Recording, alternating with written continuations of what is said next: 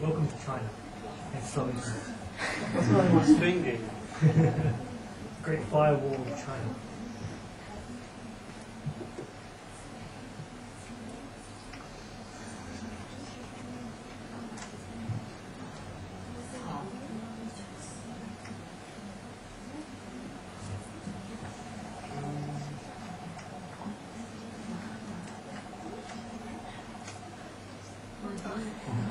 Is it bad? World map is No, I done. don't think so. We can try again, sometime. Amazing.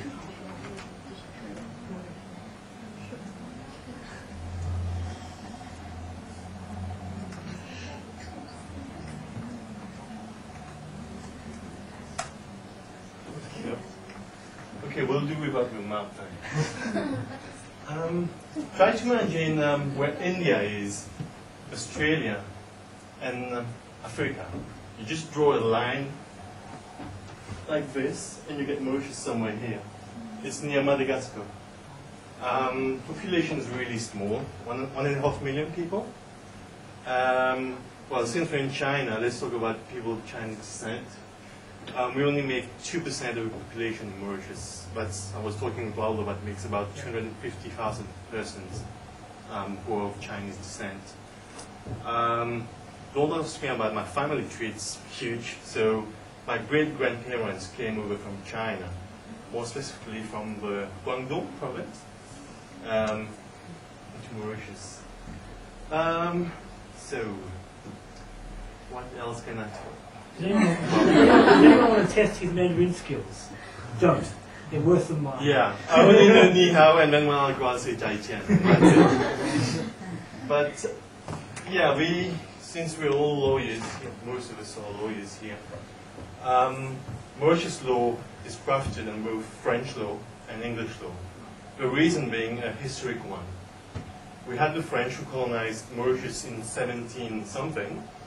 And after the British won the island over from the French, that's when English law was crafted into French law afterwards.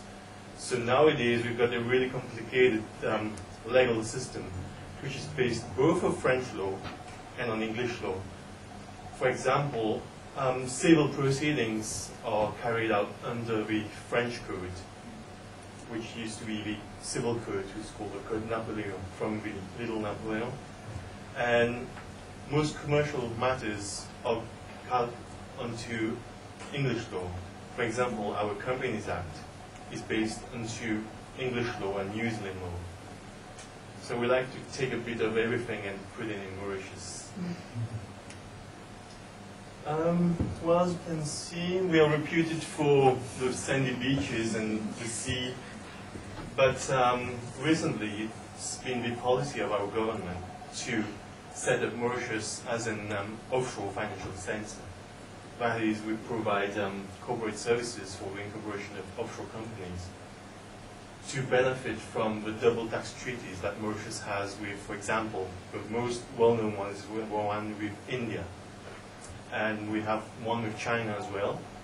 And quite a few African countries, as well as European countries such as the UK, France, and then Arab countries such as the United Arab Emirates. I guess that sums up a bit about Mauritius. So if you have any questions, fire away. Tax rates or incomes?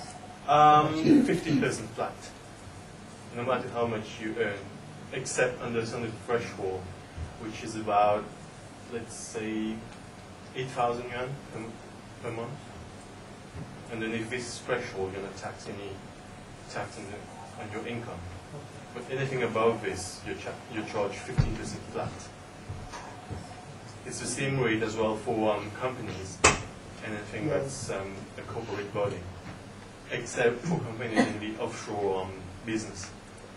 Which, if, let's say, for example, the treaty between Mauritius and India, for example, there's a deemed foreign credit of 80% exemption.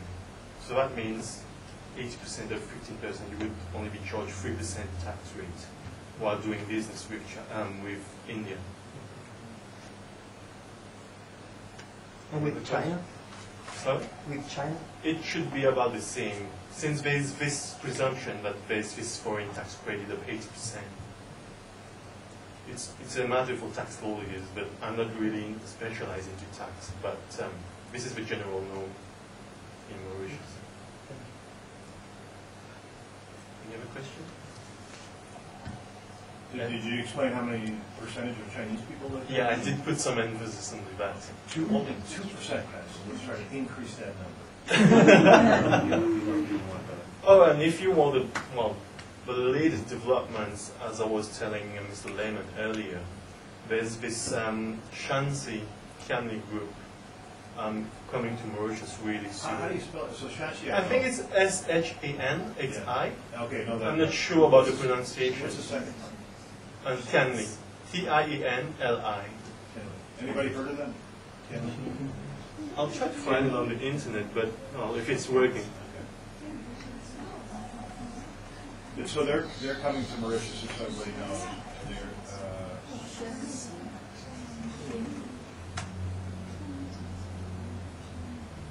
Yeah, that's it. Shanxi Kianli Enterprise Group.